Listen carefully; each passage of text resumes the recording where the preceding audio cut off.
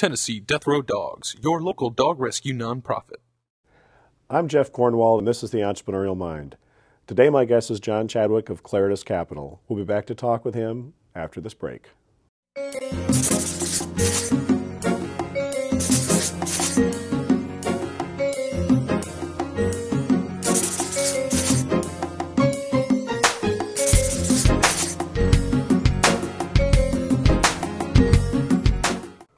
Well, John, welcome. Thanks for coming in today. Yeah, thank you very much for including me. So talk a little bit about how you guys are positioned in the equity market here in Nashville.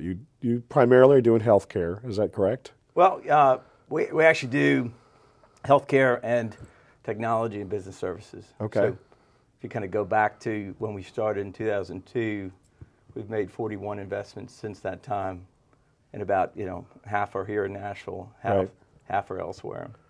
And then they're how far elsewhere do you go with your deals? So we have companies in Houston, we have companies in Atlanta, Cincinnati, and a lot of it stems from a relationship that we've had in the past since we've been in the typically business for a while. With one of the principals, or is it with another venture firm? No, it's really off of the relationships that we have coming off of, let's say Don and Teresa and Fisher were at Bob Fisher were at Massey Birch, and I was at Richland. Right. So if you kind of take a look at that network of relationships, there are over 130 companies, and while they were in Nashville, they were also spread out throughout the country. Right. So we have a number of entrepreneurs that we've worked with that have recycled. So we have a team in Houston we've worked with twice, but one time when I was at Richland and one time here at Claritas. Yeah, you guys will ride the same jockey more than once if we were talking about David earlier, Mason, right? We right. like those situations quite a bit in terms of working with a quality entrepreneur, right? And if you kind of go into like the payment space, Massey Birch backed Greg Daly at PMT, right? We invested with Greg when he had iPayment, right? Back in 2003 time period, 2002, 2003 time period. Now, if I remember correctly from reading your bio, you're on 4 of the boards for your portfolio companies right now. Is that correct? Yeah, it's probably 1 or 2 more. Yeah, so 1 or 2 more. Yeah. Okay. So I'm on Empyrean. I'm on the board of Empyrean. I'm on the board of ShareCare, board of Blue Chip Surgical. So those are 3 healthcare deals, right? Yeah, most of those are healthcare names. And then Studio One. And Studio Now, yeah. Or Studio Now, yeah. Mm-hmm. And then Channel. What is it? Which one was ShareCare on the healthcare side? We have it's the telecom company. Well, Continuum. We have a Continuum, okay. which is a spectrum play that we have. Okay. Talk about that one a little bit. That's interesting. That's kind of different than a lot of the other things you're doing. Yeah. So what we did there's a team that had sold a business to TriTel or it had a company called TriTel. They sold it to AT&T Wireless. And very talented, very talented telecom entrepreneurs. A guy named Billy Munger is really the lead player out of Jackson, Mississippi. He's actually a Vanderbilt grad, so he's got a Nashville root to him. Clark Akers, do you know Clark at all? Yep. Clark's affiliated with the business as well. Right.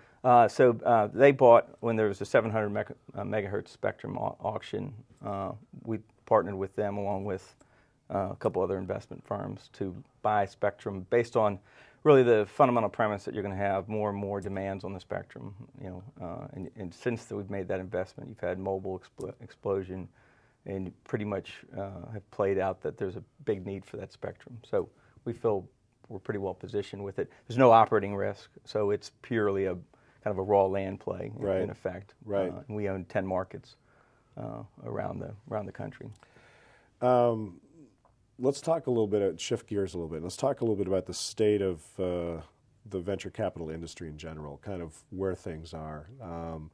It was a tough couple of years coming out of 2008, but some of the things I've been reading lately sounds like it's starting to kind of get restabilized a bit now, and deal flow has improved a bit. Is that kind of what you're seeing? Yeah. Not just with you guys, but kind of in the industry? Yeah, from a macro standpoint, if you look at 2001 and 2, you had the nuclear winter. Right.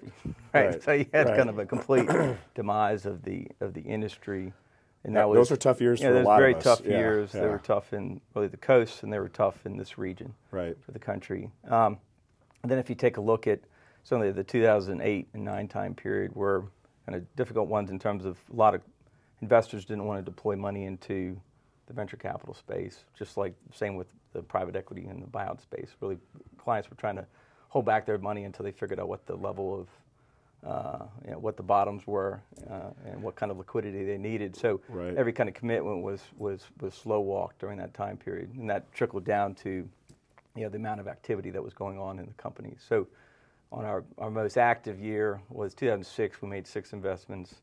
On average, we do 3. In 2009, we did 1.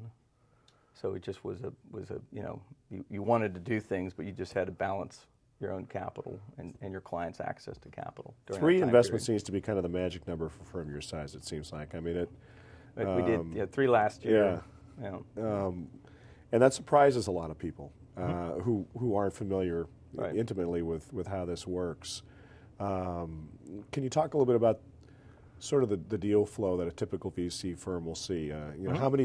How many deals do you look at seriously? How many come over the transom? And how do you get down to those 3 that you invest in? Yeah. So our business is we're not really a volume business, so we can do our part in terms of a couple investments a year, but we're not in and of ourselves a solution to helping to fund 10, 20 different companies. I think Bertram and the EC do a great job of trying to kind of cover more of a volume approach and touch a lot of parties in a little bit. Then some of the some of the incubators do the same. But for our firm, we really focus in on a relationship that one of us has, or several of us within the firm have, with an entrepreneur or a CEO of a company. Help that person try to solve a problem, and that could be an existing company that he's trying to start or she's trying to start. It could be a business that they're trying to buy. That could be a shareholder they're trying to buy out. And we try to really look at it as, what's the problem we can help solve? What does that mean for us, for our clients? What kind of structure do we need to put to bear? So it's really kind of very customized approach to how we work with the client. So you don't do a lot of prospecting like some, especially East Coast VC firms tend to do. Yeah. So it's a different. There's some firms that are really trying to deploy 5, 10, 20 investments a year. Right. So to do that, they need, really business development functions, and that's certainly, there's nothing wrong with that approach. That works very well for some very large firms. For us, we've really taken the approach of more, how do we leverage our own network that we have, our own set of relationships, and the access that we have from time to time on some very interesting situations, interesting companies, and then structured in a manner that's very customized. So, like when we did the buyback of Studio Now, that's not really a venture deal. People would not cite that. Not traditional kind of It's not deal. a traditional venture deal. Right. It's too small for the buyout groups and the middle market private equity firms. But for us, we were very interested in working with Mason and Quartz and his team again, or their team again. Right. So we were very happy about pulling that off. It was a smart deal. Yeah, that worked out. It was a smart deal. That worked out well. So.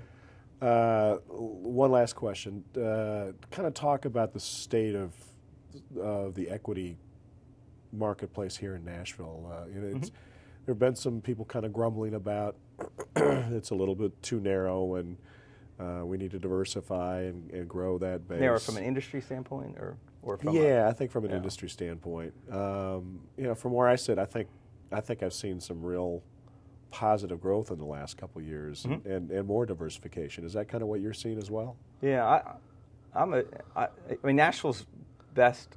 In terms of it from a national perspective, I think Nashville's strongest asset is its entrepreneurial community, very tailored towards healthcare. Right. And it starts with healthcare services, then it bleeds into healthcare technology. Right. And there are plays that you can kind of do, like we have Entrada, which is a healthcare technology company that's working out very well.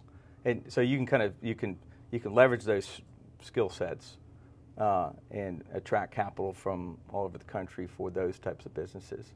There's very good payments. So like Edo has attracted capital from Vantage Point and Baird and other parties locally here too. And there's a very good payment base in Nashville. There's a very good payment base in Tennessee. Technology. I think there's a lot of interesting healthcare tech companies. There's a lot of very good healthcare really tech, and I think ones. that lends itself well towards tech talent, which lends itself well towards non-healthcare technology. And you take a look at the music business, you take a look at the entertainment business, you take a look, say, whether Studio Now is kind of in that space. Mark Montgomery over at Flow is thinking Right. a lot about how do you get things done. Right. The EC has specific efforts outside of just healthcare. So I think the ingredients are pretty favorable for it. I think we've fared pretty well through this. And this Nashville's particular dark winter. It's a great market. I mean, it's a great. I mean, it's gotten a little bit more difficult too with the fact that, I mean, we've lost the IPO as an exit strategy basically for a lot of these deals, and so. I mean, it came back a little bit if you were in a certain sector or two left, a sliver. But for the nice part, I mean, people are getting exits off. I mean, off of. But sales you guys have of adapted to companies. that, and it's been, I think it hit harder in other markets. So. But see, Nashville's still looking for its billion-dollar technology success story. Right. And so I think that's going to be a moment. I think we'll eventually get there. It's coming. And then when that happens, hopefully those entrepreneurs that have done well, then in turn stay here and start other companies. Right. And it's kind of the HCA effect on the healthcare side. It's a long play, though. It just takes some time. So, John, thank you so much for coming. Thank you very much. I appreciate your time. Good to talk with you again. Take care.